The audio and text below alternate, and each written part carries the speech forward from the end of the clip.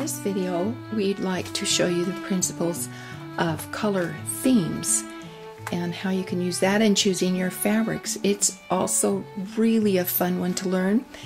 It's a great tool to have a color wheel, and the color wheel, one like this, very inexpensive, and it explains if the colors are across from each other, that's called complementary.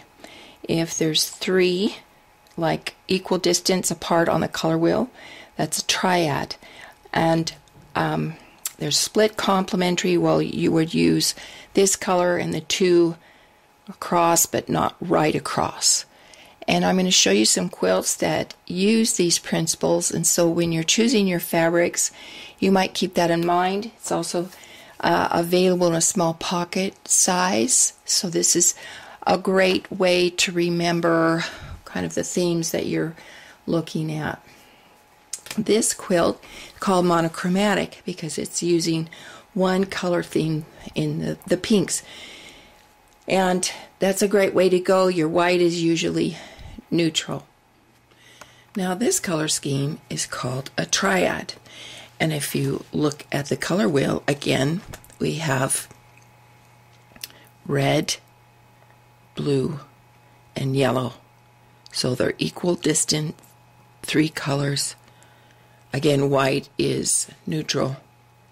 So this color scheme comes out to be just bright and beautiful. It's a limited palette, meaning, it's three main colors, not a lot of colors. Usually in quilts you'll see a lot of colors, but this is just a refreshing, wonderful color scheme. Now this little quilt called Quilting Divas is really an interesting color scheme. It is called a tetrad. So it's got pink, purple, and green and yellow. And they're all down. They've got white added to them, so they're cut in their intensity. And that, even though there's a lot of color here, it is subtle. And this is just a more complex color scheme, but it works really well. Here's our little poinsettia quilt done in complementary colors, and which would be across from each other on the color wheel. Now, of course, if these were more saturated in their color, they would be a Christmas color, right? So often the poinsettia. Now, this quilt is an analogous color scheme, and if you look at the color wheel, it has the colors that are on one side. They're all adjacent to each other. It does have a green, which is kind of a stretch for analogous, but green is often considered a neutral.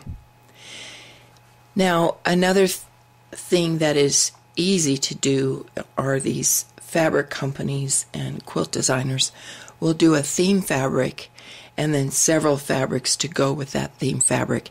And these artists are very much aware of the color themes, and all of the colors will match beautifully that way. Pretty easy to do. Just make sure you choose one that you love. Even though it's all, the work's done for you, you've got to love it. Now in this little quilt, we have one block that is monochromatic, and this gives your eye a place to rest. So they're basically all the same color, different shades, and then the other parts of the quilt are leaning towards monochromatic because the major color is pink, but a lot of other colors are introduced. And this is a fun play with the color themes. I hope this little video has given you an idea of color themes and how they're located on the color wheel. This makes it more fun when you're looking at a quilt to have a little bit of knowledge of where the designer has chosen her colors from, why they work, and it'll give your eye more training when you're going through that fabric store and trying to put colors together. And I hope this has helped you.